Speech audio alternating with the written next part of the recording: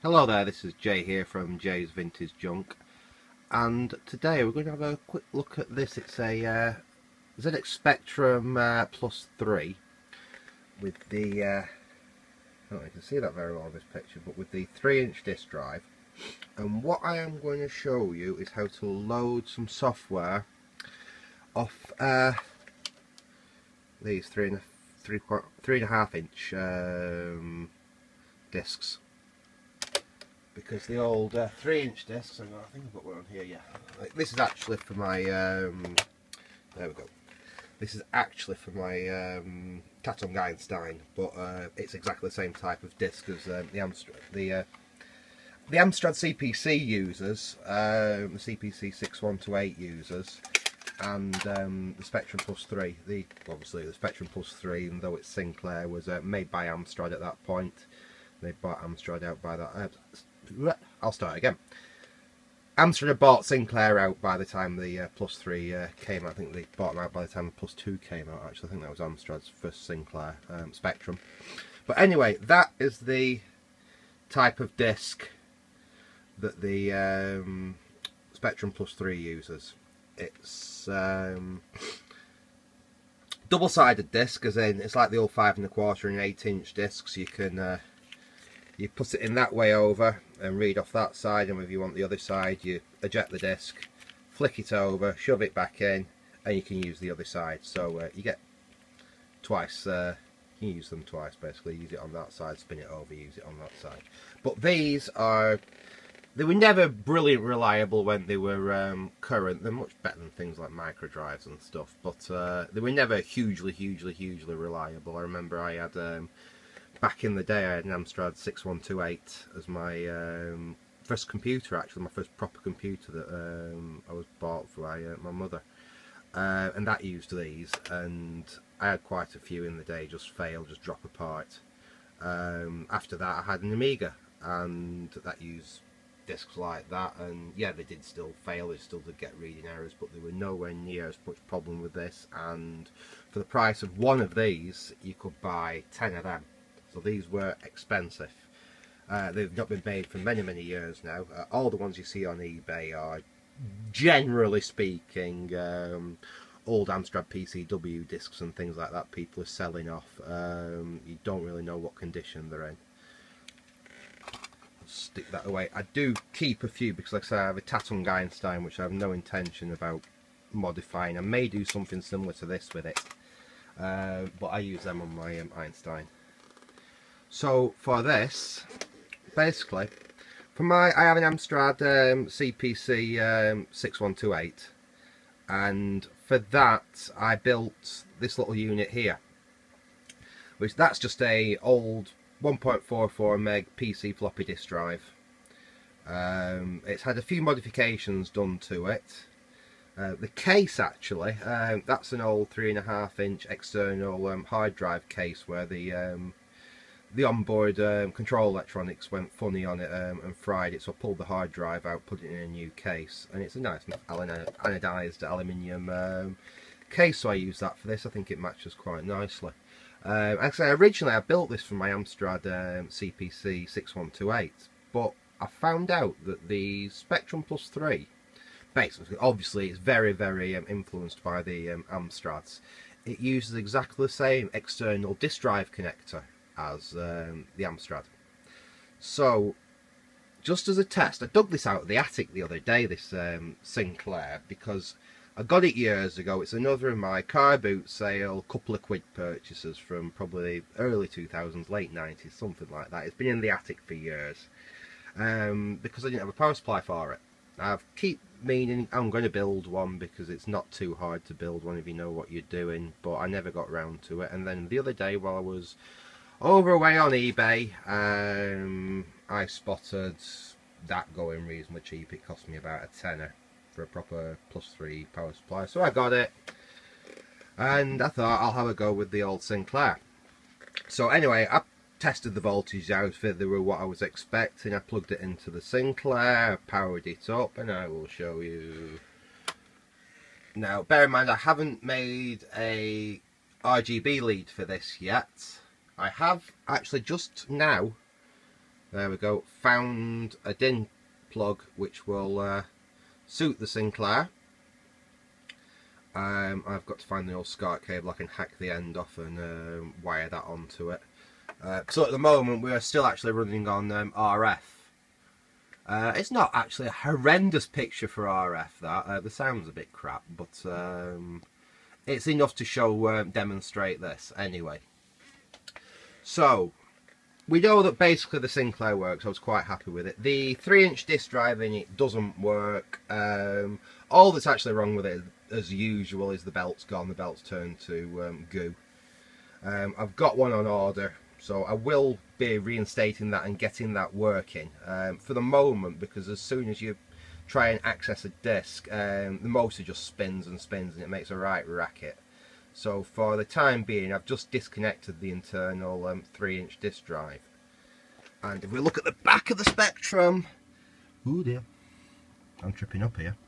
That I don't really, if you can see, disc B there is where I have plugged my external drive in. Now, this drive, like I said, it's used on my Amstrad 6128. It's not a standard drive anymore. It has had quite a few modifications, namely these two switches here. Now, I'm just trying to point with. I've tidied my desk up so I've no random bits about anymore. That's not too bad. There we are. Right, that switch there. What that does is, on, as I said, on the old Amstrad discs, to get onto side B of the disc, you took the disc out of the drive, you flipped it over and you put it back in the drive. Obviously, that doesn't work with these. Yeah. But what that switch there does, that one. Flick it over like that, and it reads as drive. Sorry, flick it that side like that, and that is drive. That's as though it's drive 1. That's the top head on the disc. And all you do, if you want to read the bottom head on the disc, what you do in the Sinclair or the Amstrad obviously is flip the disc over. You flip that switch across, and then it reads the bottom half, the bottom head of the disc. So it's a double-sided disc. And instead of taking the disc out to flick it over to see the other side, you just flick that switch there. The other switch, that switch there, put that onto side 1. That switch is an AB switch. Now what that does, if that drive was working inside the computer, this would natively be drive B. But there's some software out there won't actually run from drive B. What that switch does, if you flick it that way, sorry, if you have it that way, like that, that's just drive B. So that's drive A, sorry, that's drive A, that's drive B. You flick that switch in like that, now it swaps the two drives round. So now that becomes drive A, and that, if that was working, that would become drive B. And it's just as simple as you switch it back like that, and that would become drive A again, and that would become drive B again. So you've got best of both worlds. It's also quite handy if you ever wanted to use this to transfer images from 3.5-inch disc onto a 3-inch disc. You could do that. You could use it with a if you had a 3-inch disc with a format program on it, you could stick it in there and use it to format your drives using the actual Sinclair or the Amstrad. That's pretty much it. I'm going to give you a quick demonstration of me loading a game with this thing on the Sinclair. What I was originally going to do is, in this video, was to go into the software I use on the PC to actually do this, but unfortunately there is the, you can't see it very well, but there is the PC that I do all my vintage computer bits on. It's an old knacker that I have built up, and it has all the software installed on it to do various disk formats. It has a proper parallel port on it, proper serial ports, and it runs XP, so it is actually usable. You can't even browse the web on it, even though it's a bit slow and a bit crap. It was a computer being thrown away. But earlier on today, the old hard drive in it just died. I've dug another hard drive out, and as you can see, I'm currently reinstalling XP on the thing so I can get it working again. But up until that's done, I can't do that bit of the video, but I thought I'd still stick something up so I could show you it actually loading. Anyway, right, so first thing we do As we can see, there's the Sinclair loader. You notice my new monitor. I did have that old CCTV monitor I used to use on my workbench, but I found basically someone was throwing this out because it doesn't have a digital tuner in it. That's the only thing that was wrong with it, is it doesn't have a digital tuner in it. But it has VGA input, it has S-video input, it has two lots of, it's composite input, it's got a SCART input as well with RGB on it. So it's absolutely fantastic as a test monitor. So yeah, I've not got a remote control for it, so it does have to fiddle about on the top to change between the different settings. But hey ho, it was free. Anyway, let's get back onto this. So I've got my Spectrum up and running now. What I will do is I will power up my external drive. Now you will see the light comes on. You don't have to worry about that. It's just purely, these drives were never designed to be run with this hardware. The drive is hacked inside to make it run with this hardware, and the drive ready signal isn't quite what the drive's expecting, so it always has the light on there. It still works, it still reads and writes fine, just ignore it. But anyway, so we get our 3.5-inch disk drive. Now that, on the PC, I have formatted that as though it is a Sinclair disc. And then I've used a piece of software I use which is called CPC Disk XP. It's designed for the Amstrad, but actually the CPC Disk XP software works fine on a Sinclair as well. So I've used that to format the disc and transfer a .dsk disk image file off the web or wherever I've got it from onto the floppy disk. So that is just a normal floppy disk. If you watch, I will put it in the drive. Obviously, with this being a Plus3 Sinclair, it's got an auto loader, so all I have to do is press enter. And if you can hear, the drive's going. Look there. Let's see. What's the betting that it doesn't work this time because I'm being cocky and decide, oh look, no, there we go, it's loaded. So as you can see, you know, I'm not really into these games, but let's have a look. Let's press Cobra, see what happens. There we go. That's loaded up okay.